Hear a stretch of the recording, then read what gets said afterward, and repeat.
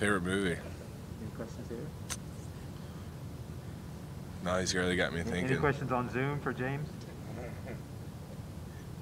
Hey James, Trevor Gross from TigerNet.com. Just take us through that incredible goal line stand Saturday night. Not sure many people thought that you'd be able to stop them on 4 consecutive plays when they had first and 2. Well, that's the good thing about being inside out is it doesn't really matter what people think. But obviously we didn't want to be in that situation. They made 2 pretty amazing plays. I thought Rio's in good coverage on the kind of the first bomb they threw, and then 4th and 1 they converted. I don't even know how that guy caught that ball. But yeah, ball's on the 2-yard line. They got 4 downs to score, and we muscled up and made some huge plays. We pulled it out, and it was great to be a part of that. We've seen you guys do that so many times over the years in so many games.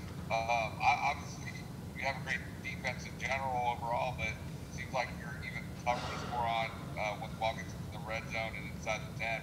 What makes you guys so tough in those short area situations? I think it's just will, man. Will to keep people out of the end zone. I've been a part of countless goal line stands now since I've been here, which is pretty cool. And man, it's just a bunch of guys, in the huddle together, kind of talking to each other, like they're not getting in this end zone, and that's kind of what we did, man. We just made a decision that we're gonna, give everything we got, and whatever happens, happens, and we've come out on the right side of it again. Take us into those huddles and how intense that is at that moment. Yeah, we're screaming, yelling. I can't, share some of the words that are actually said. We knew Cunningham was. That's their go-to. They're going to get the ball to him. Once we got him to 4th and goal, I think we were pretty comfortable with what was coming next and that we could stop it. But the key is slowing that guy down. We knew he was about to get the ball. They were going to run the football, and he was going to be the guy. So concentrate on stopping stuff up the middle and making him go wide, but he's got so much speed and going wide may not work. Yeah, in open field maybe, but right there, I think the first play, they ran a stretch. R.J. Mickens inside out makes a great tackle.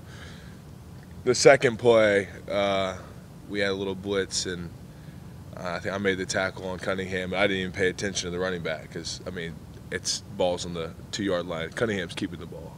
We knew he was going to keep the ball. And then the third play, they run a little outside zone with the quarterback again. And again, inside out, great pursuit. We made a big play. So, every single one of them, I think you see guys fighting like hell to keep the edge and force them back inside. And that's a little harder to do in open field, but in the goal line right there, there's only so much space.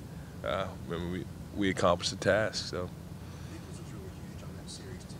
Talk about what he was able to do on the pass. He made some two huge tackles in those 4 downs. Don't get me wrong, none of us were perfect that game. Look at the stat sheet.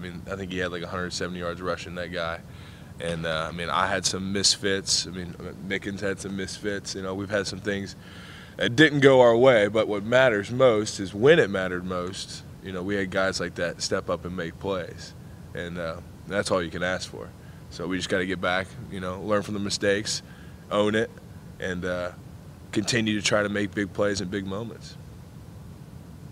What's the secret of halftime adjustments? Because I don't know if people realize in the locker room, B only gets maybe 5 minutes when you at the max. At the max when they catch. What's the real key to halftime? I'm still learning that myself. That's a question for Coach V. I'm just all ears, trying to soak up everything he has to say.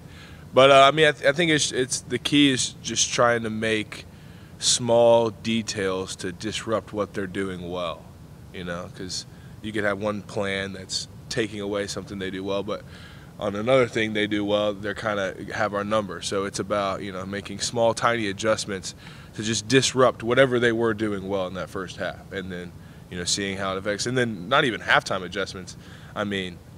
We're full on in-game adjustments.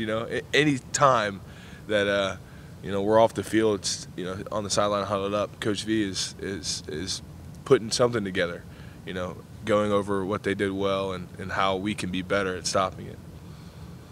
James, you guys, know much about UConn so far and some of the struggles they're having this year, or does it even? It doesn't matter. It doesn't matter. It's a college football team with college football players who, I know they got a new coach. I think they're being pretty creative offensively, and they pose some threats in spaces. It's just another opponent, and that's how we need to look at it. And if we were looking at it in any other way, there's an issue. So, but I know this team is locked in, and it's just we're playing Clemson this week again. We say it all the time here. We're just playing Clemson, and it's a good opportunity for us to just keep building on what we got going.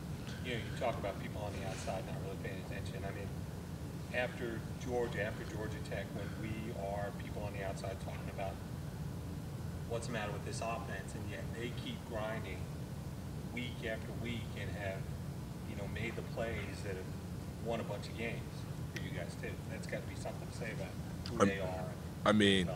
Past 2 weeks, when we needed it from them, they showed up big time. They're getting better and better. There was never a doubt in my mind that was going to happen. I believe it. We all believe it. And it's just being patient. Just keep working. Keep knocking away, and it'll come. So that's kind of what you're seeing right now. I know you say one game at a time, but do you sit here and think, hey, we still got a chance to be champions in the ACC? Yeah, it's a possibility, right? Okay. It's a possibility.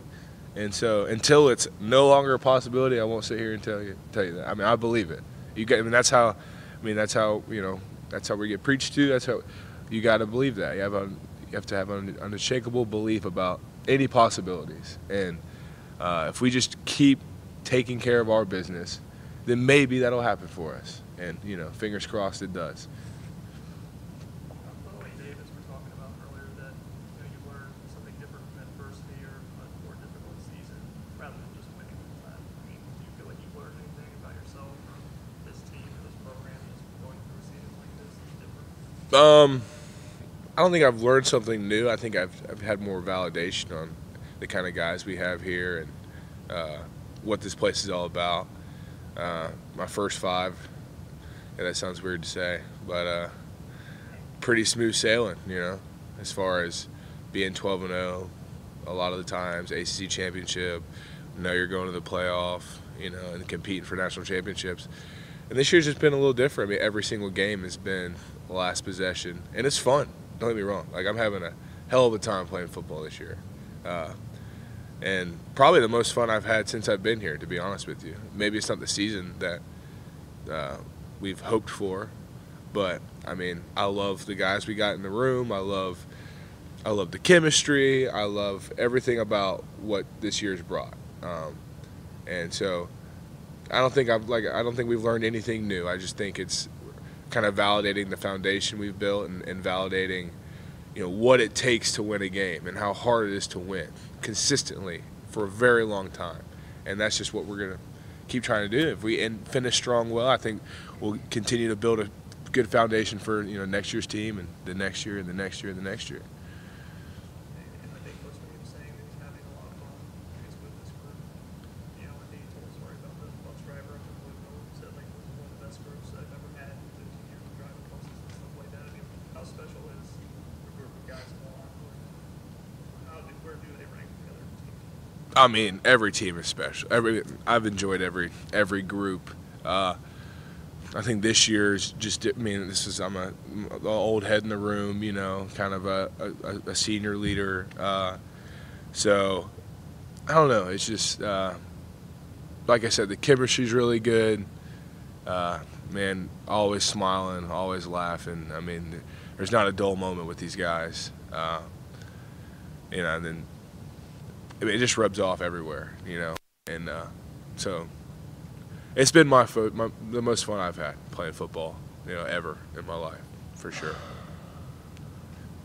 you allowed yourself to think, what you're going to get asked next week, right?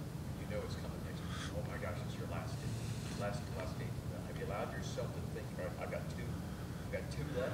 Yeah. I'm not going there I haven't gone there. I'm so locked in on task at hand, but that's crazy to think about.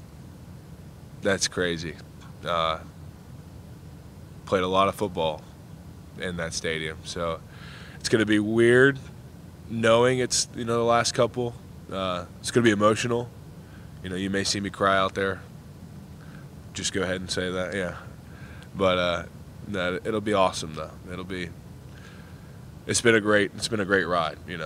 I've enjoyed every second of playing football here and playing in that stadium. So I'm just going to try to end it the right way. Anything else for James? James, I guess I was going to ask just about Cunningham. Did he catch you by surprise at all? Was he faster than you thought, or was it about what you were expecting from Tate? No, it's about what we expected. No, he's a baller. I mean, that guy can play some football. I mean, he's run away from everybody. But I mean, I could go through the tape with you right now. I could talk through every big play they've had and what we did wrong. I mean, we misfit a lot of things. People just see this guy making plays, and he did. Give a lot of credit to Louisville. I mean, they played a great game. They have a great offensive line. They got great skill, great quarterback. Give them a lot of credit. Don't get me wrong, but there's also a lot of areas where we're half a step too late, or on the wrong side of someone, or I'm fitting somewhere where a guy thinks he should be fitting, and it's just not the case, or vice versa. So we didn't help ourselves a lot either. And that's something, a lot of the times outside in you don't really understand or see, and that's fine. It's part of the game. But, like I say, give him a lot of credit, but also we need to help ourselves a little better and be more precise and take better angles and funnel the ball back to our help. Thanks, Jamie. Go ahead, Larry. No, you go ahead, Anna. I was just going to ask, what are the ways you have seen DJ's leadership change, grow over recent weeks? Yeah, I think he's become a little more vocal. He's always been a level-headed, steady, confident guy. He's been under the spotlight for years now. So, he understands. He understands what that's like. He understands the responsibility that comes with that. And the greatest, like that. That's the. I don't think I've seen anything different than he's just been steady, just reliable, steady, level-headed. Smooth as can be. Just shows up every day and goes to work. It doesn't look phased at all, no matter what's going on. And that's good to see when that's your quarterback. And same with Tyson. I think Tyson's done a great job of elevating that room, and during moments and times, and just they work together really well. They work, so they make each other better, and then DJ just being steady, level-headed.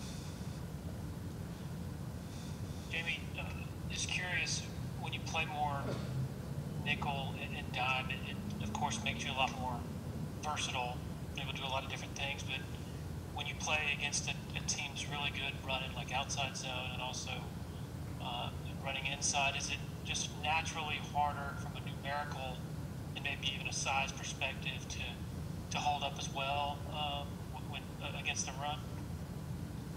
Yeah. You could. There's a lot of arguments you could take on why this happened or why that happened, but I think Coach V always has a great game plan, and the numbers are right. I can tell you that. He thinks about it. If there's 4 guys here, it's 5 gaps to cover, and we've always got that down. So it's about guys executing and being physical, and I think you got to give Louisville a lot of credit. Me and Balin were talking during the game, and that was a big, physical, heavy-handed O-line.